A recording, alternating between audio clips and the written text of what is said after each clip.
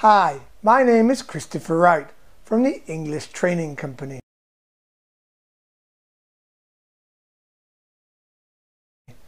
And today I'm going to talk to you about the difference between evolution, progress and development.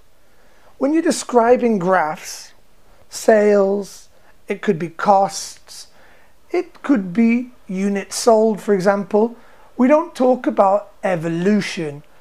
We talk about progress, the progress of the graph, the development of the graph. For example, or as a verb, sales progressed well.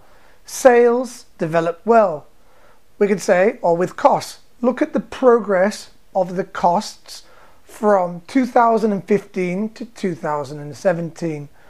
We don't use evolution because evolution we use more for biology. Evolution was Darwin's theory of evolution, when man went from a monkey to becoming a man and woman as well.